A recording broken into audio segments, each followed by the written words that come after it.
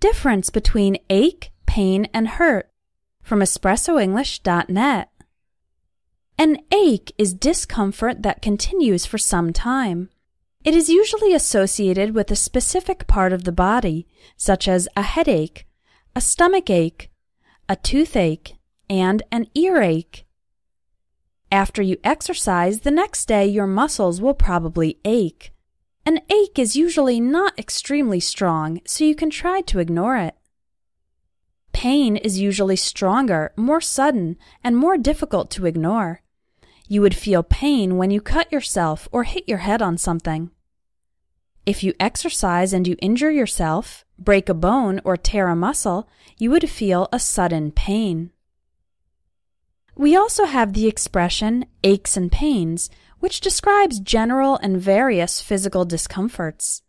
Your 90-year-old grandfather might complain about all the aches and pains he has at his age. The word hurt is a little different because it is usually used as an adjective or verb, not a noun.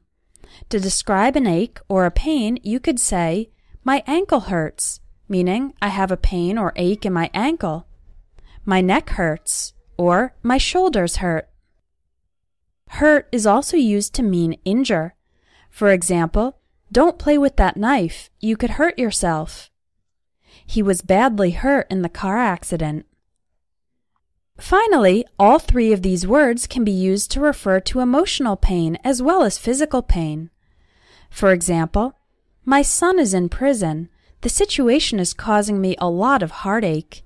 Heartache is emotional anguish, deep sadness. It took her years to move past the pain of her divorce. In this sentence, pain refers to emotional injury, emotional discomfort.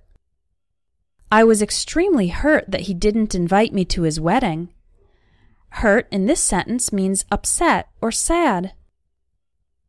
If you'd like to clear up your doubts about confusing words, check out my ebook, 600 Plus Confusing English Words Explained.